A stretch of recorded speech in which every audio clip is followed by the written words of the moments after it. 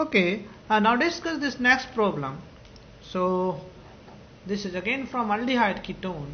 So this problem says the Mirwin-Pondra-Worley reaction involves reduction of a ketone by treatment with excess aluminum triisopropoxide. So what we have been given one ketone. So this is my ketone. So let me write here. So I have a ketone, and this ketone, if treated with first CH3 whole twice CHO3, CH3 whole twice CHO, and then you have whole 3 CHO, and then whole 3 aluminum.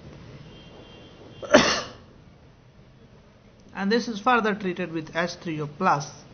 So finally you will get OH H plus CH3CO CH3. Now if you want, you can write the structure of this compound. So what you have, OCH, and then you have CH3 CH3, and then you have aluminum. And now the same thing two more times. So this group is attached here. So you have aluminum OCH3CH3H, and this same group is attached here and this position. So this is same. So I am writing this valence. So open. You have to understand this the same thing. I am writing two times. Now this says if you have a ketone can be converted into alcohol by this reagent, and this reagent is called aluminum triisopropoxide. So this is, so let me write the name. This reagent is called aluminium. Slightly difficult to remember, no need to even remember. Aluminum triisopropoxide.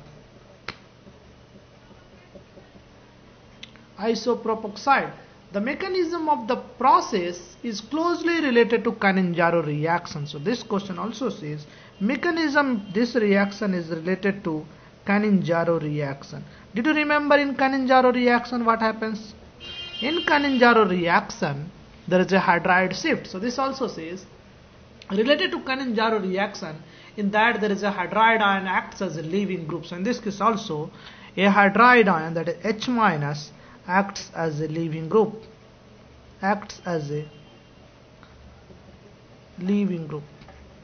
So H minus is acting as a leaving group. So you have to propose the mechanism for this reaction. So let us write.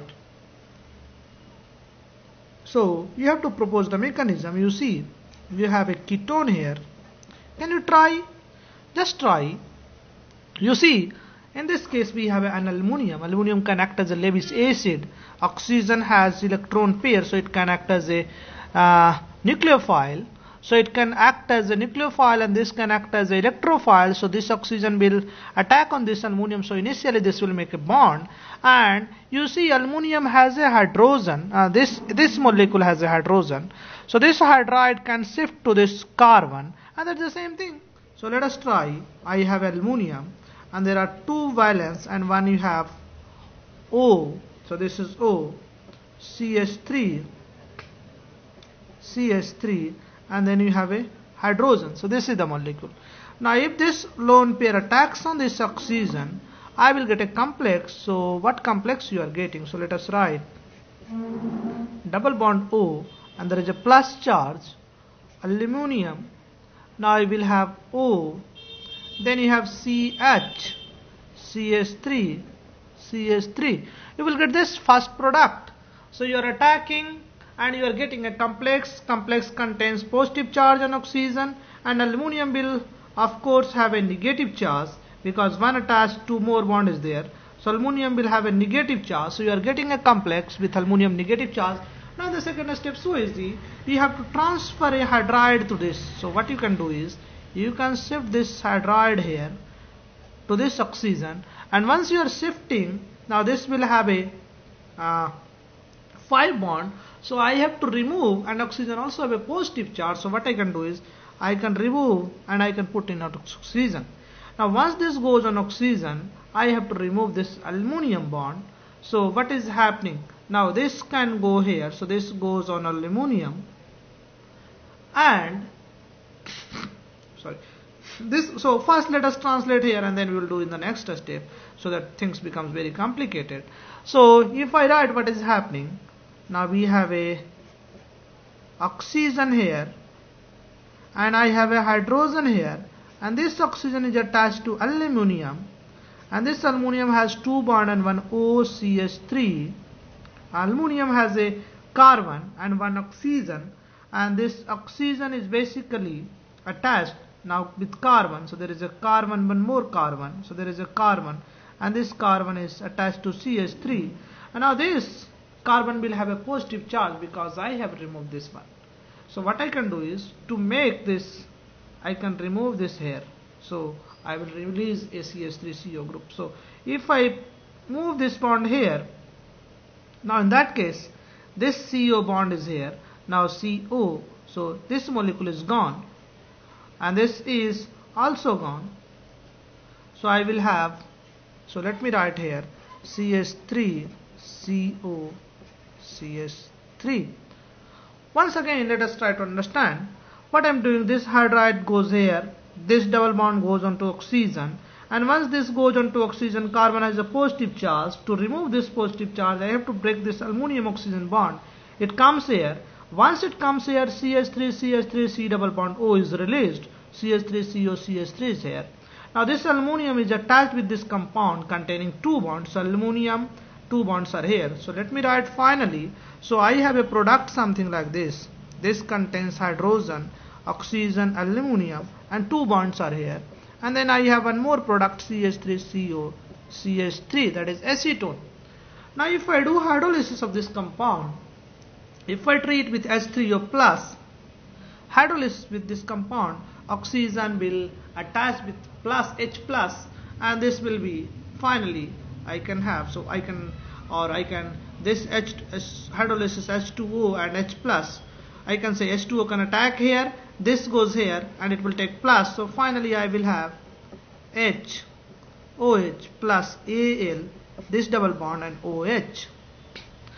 Now if you do the same process 3 times, I will have ALOH whole thrice, because every time this bond, so this bond will remove in the next step, in the next step this bond will be removed. So I will have ALOH whole thrice, that is the final product, because this side also have the same thing whatever we have this side, because 3 things are identical. If you see the first, you see here, this aluminum has a group, this side also has the same group, this side also have the same group. If I have done the first step, what we have done in the first step, I have removed this group and I have put one OH. If I do the same thing 3 times, finally I will get 3 OH, OLOH whole thrice. This means I will get one product ALOH whole thrice. Now 2-3 things are important in this reaction. In the first step, aluminum is acting as a Lewis acid and carbonylic oxygen is acting as a Lewis base, or you can say nucleophile. Aluminum is acting as an electrophile while oxygen is acting as a nucleophile. So aluminum is acting as a Lewis acid in this reaction. Now second point that is important, that is there is a complex that is formed between aluminum and electrophilic aluminum or nucleophilic oxygen, and so this means there is a complex that is formed in this reaction. Third important point, I can say there is a hydride shift. So there is a hydride shift, and that is the most important point, and this resembles with Cannizzaro reaction. This is the part that resembles with Cannizzaro reaction. This is similar to Cannizzaro reaction. So hydride shift is very similar to. Now in this case, you can see there are 3 hydrogens, so each triisopropoxide can reduce 3 ketone. So each aluminum triisopropoxide molecule is capable of reducing 3 ketone molecules. So you can write this one, each aluminum triisopropoxide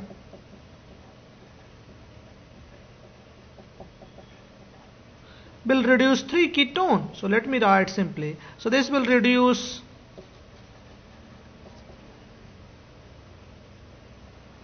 3 ketone. So this you have to remember. Now the reaction is called Mirvan-Pondrovalli reaction. There is no point to remember the name.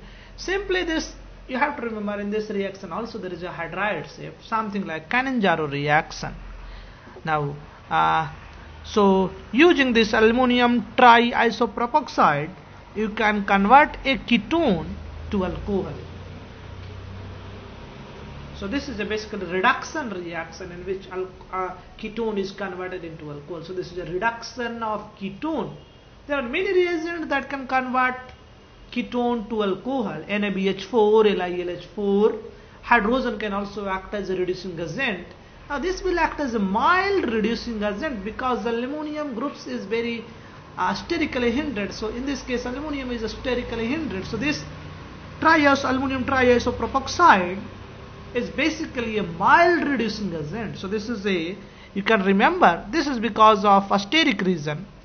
So this is a mild reducing agent, I can say. This is a mild reducing agent. Aluminum triisopropoxide is a mild reducing agent. You have to remember this one.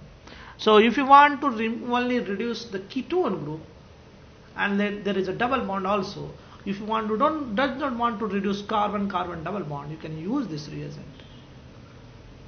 Okay, we'll discuss the next problem.